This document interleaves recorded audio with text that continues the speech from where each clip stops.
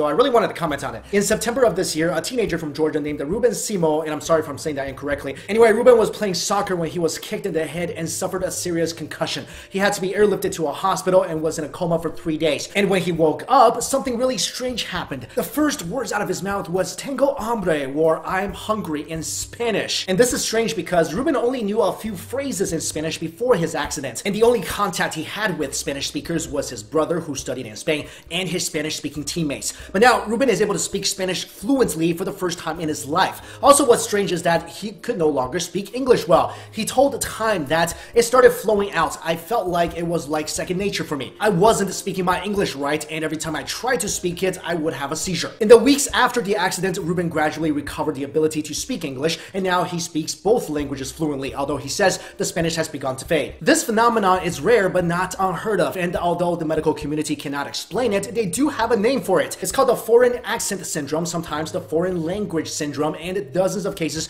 has been reported from around the world, with the first reported in 1941 when a Norwegian woman suffered shrapnel injuries to the brain during a German bombing run and started speaking with a German accent. Another interesting case happened 3 years ago when police found a Navy vet unconscious in a South California hotel. When he woke up, he had no memory of his life and spoke only Swedish. In Australia, a former bus driver got into a serious car accident that left her with a broken back and jaw. When she woke up, she was left with something completely unexpected, a French accent. And in a previous video on this channel, I covered the story of a 25-year-old living in England who woke up from a car crash and spoke perfect French. Anyway, most researchers such as Dr. Karen Krut, one of the few experts in foreign accent syndrome, told CNN a few years ago, speech is one of the most complicated things we do, and there are a lot of brain centers involved in coordinating a lot of moving parts. If one or more of them are damaged, that can affect the timing, melody, and tension of their speech. But that doesn't really explain how people are waking up and suddenly are fluent in a different language. So to me, and this is just my opinion, there are only two explanations that sort of make sense. One is that our brain is just insanely awesome,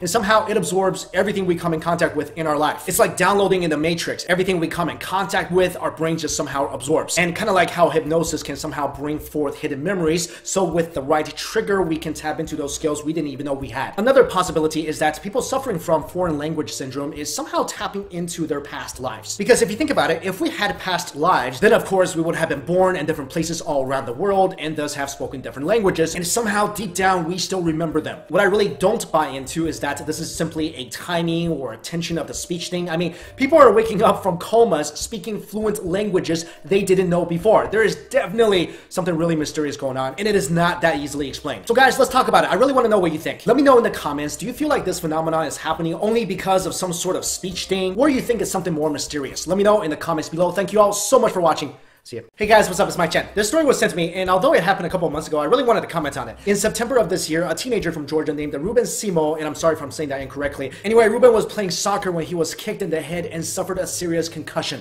He had to be airlifted to a hospital and was in a coma for 3 days. And when he woke up, something really strange happened. The first words out of his mouth was "Tengo hambre," or "I'm hungry" in Spanish. And this is